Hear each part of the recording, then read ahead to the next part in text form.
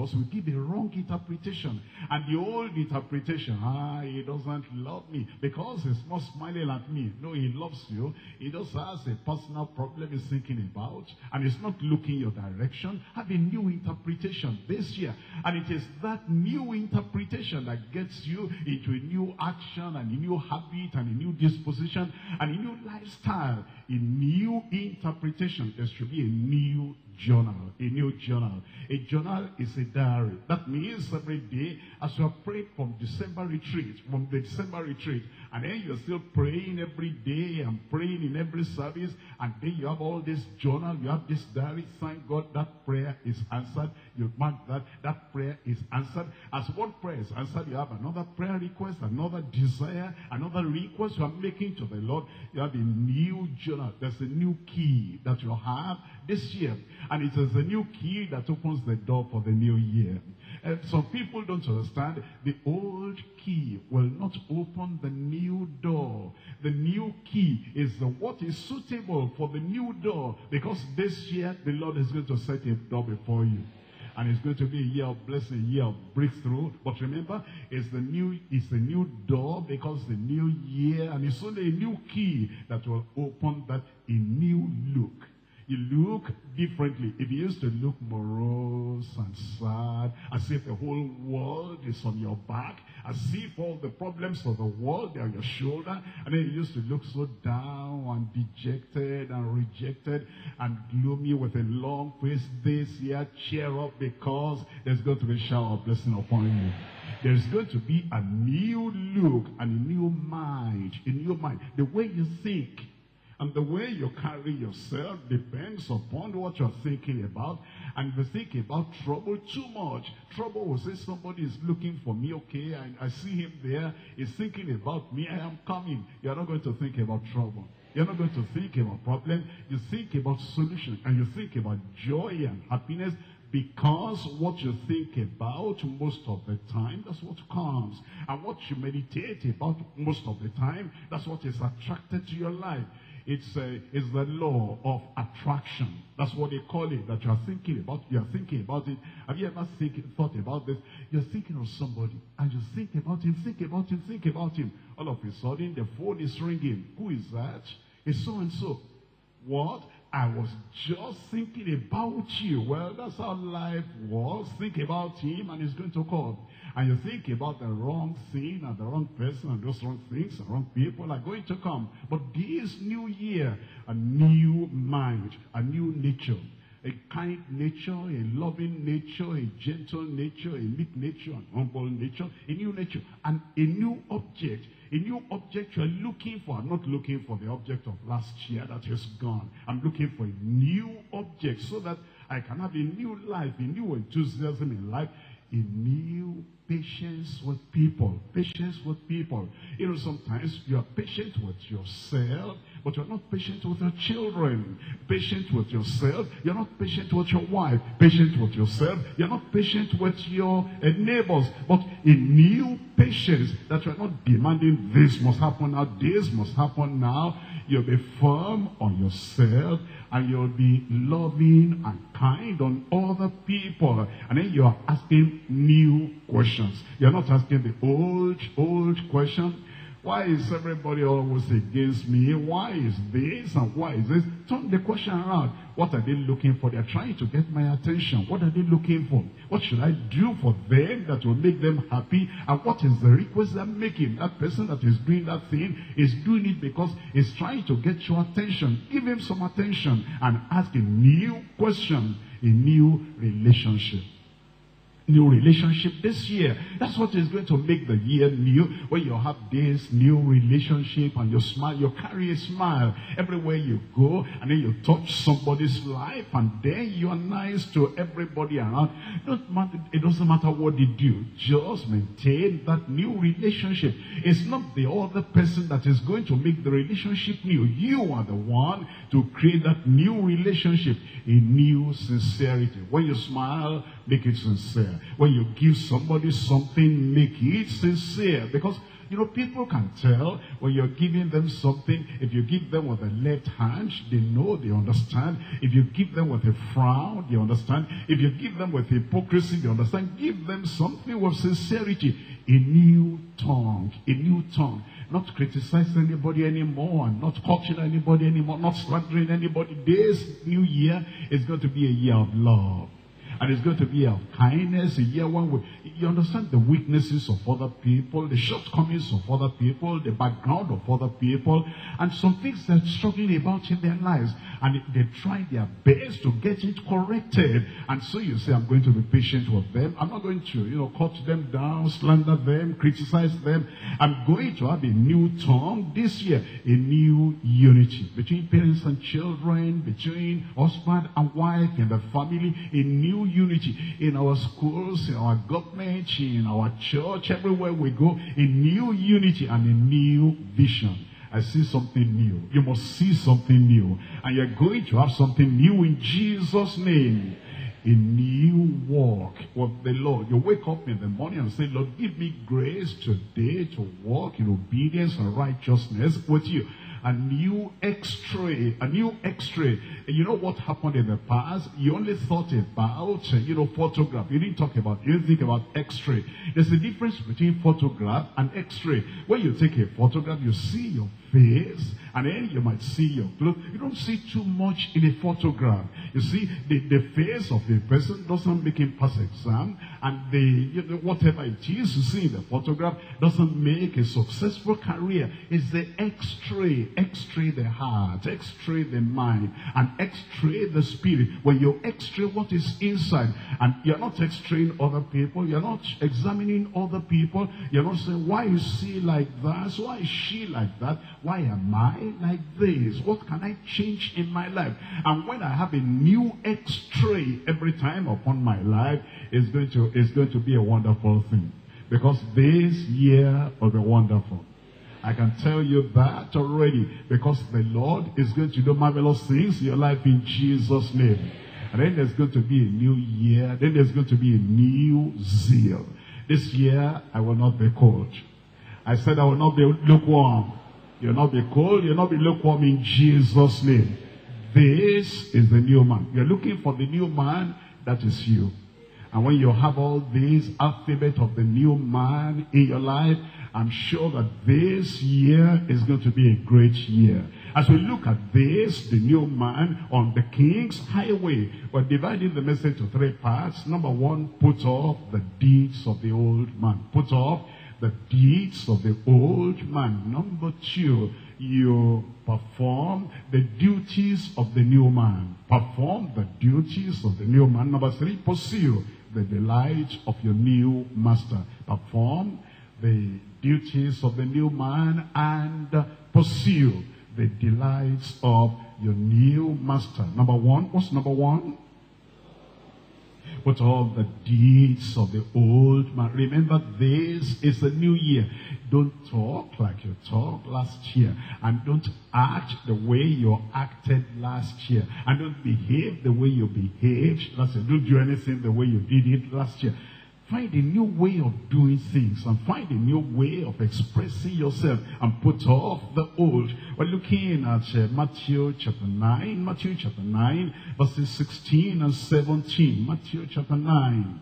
And there we're reading verses 16 and 17. No man putteth a piece of new clothes unto an old garment. For that which is put in to fill it up, take it from the garment, and the rent is made worse. Neither do men put new wine into old bottles, else the bottles break, and the wine runneth out, and the bottles perish. But they put new wine into new bottles, and both are preserved. That's how to preserve the blessings of the Lord this year, new man, new attitude, new action. All the old is gone in Jesus' name. Colossians chapter 3. Colossians chapter 3. I'm reading from verse 5. Colossians chapter 3, reading from verse 5. It tells us to put up the old. Put up the old so that you can put on the new. I'm sure we do that every day. Every time you want to put on a new dress, you have to put off the old dress. Every time you want to put on old new shoes, you have to put off the old shoes. Every time you want to wear new socks, you have to put off the old socks. And every time you want to, go to a new place you've never gone, you have to wear a new look. And it is that newness that actually makes everything new. And this year is going to be new. In Colossians chapter 3 verse 5, mortify therefore your members which are upon the earth, fornication, uncleanness, inordinate affection, evil concupiscence, covetousness, which is idolatry. Thank God that's only of the old. I said that's of the old. And they are gone in Jesus' name. For which things sake the wrath of God cometh on the children of disobedience, in the which ye also walked, that's past tense, walked sometime when ye lived in them, but now also put off all these: anger, wrath, malice, blasphemy, filthy communication out of your mouth. Have you ever heard they say, practice makes perfection? Practice makes what? That means whatever you do and do and do and do again will become a habit. And then you do it, you just do it, even without thinking sometimes. If you're always angry at your children, they do a little thing, you're angry. Something has fallen down mistakenly, you're angry. And if you get angry and get angry and get angry repeatedly, you'll be an angry man, an angry woman, an angry child, and everything around you will be frowning at you because you're an angry personality. Put it up this year. This year, no anger. And then it says, and wrath is, when you make fire. And you're not making the fire in the kitchen, you're making the fire inside your heart. And your heart gets hot. It gives high blood pressure, that malice, and that wrath, and that anger, and that irritation. It gives high blood pressure because you are making the fire inside you every time. And everything is burning. And then it says, and malice. Malice is, when somebody has done something against you, maybe they did it mistakenly or deliberately, many years ago, maybe just last year, old year, and then you carry that into the new year, and you see the person this new year, you cannot smile, you cannot, wait and say, Happy New Year, how are you today? And you're carrying the feeling of the old year into the new year, you're still keeping malice. Throw that thing out. Don't let the malice of old year spoil the new year for you. Because this year, nothing will spoil your blessing. And the blasphemy and the filthy communication out of your mouth. In verse 9, lie not one against another, seeing that ye have put off the old man with his deeds. It says, throw them out, don't allow them to stay. In Ephesians chapter 4, I'm reading from verse 22. Ephesians chapter 4, verse 22, that she put off concerning the former conversation, the old man, put him off. The old nature, put that up. The old characteristic, put that up. And the old habit, put that up, that she put off concerning the former conversation, the old man, which is corrupt according to the deceitful lust. And then it tells us from verse 27, neither give place to who? Tell me out loud. The devil. Oh, how do you stop giving place to the devil? Revelation calls the devil the old serpent. The old serpent. And once you allow old thoughts, old ideas, old behavior, old character, old malice, old anger, the old serpent likes and loves those old things. You're giving invitation to the old serpent, that is the devil. But when you repent of the old sin, you throw off the old sin, then that makes new, that makes everything new in your life. In verse 28, let him that stole steal no more. Stealing is of the past in Jesus' name. But rather let him labor. Why don't we steal? Have you noticed that the people who steal, they never prospered? Never prospered.